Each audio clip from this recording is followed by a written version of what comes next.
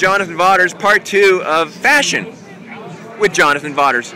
Now, we're talking about cummerbund options. Right.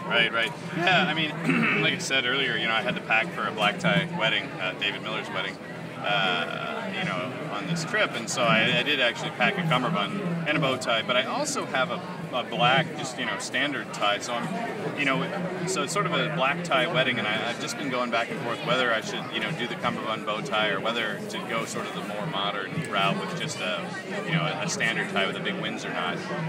So, but I mean, people are going to want to know the answer. I mean, what would you advise in this situation? Well, I'm gonna have to see what the weather's like in London on October 3rd.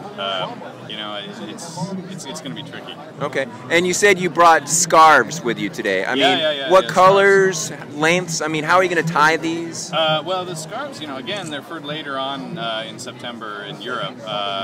Paul Smith scarf, multicolored.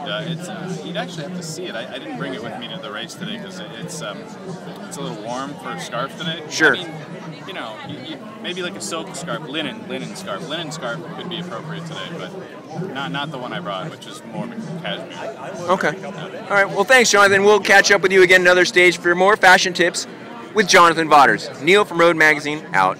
Thanks, Jonathan.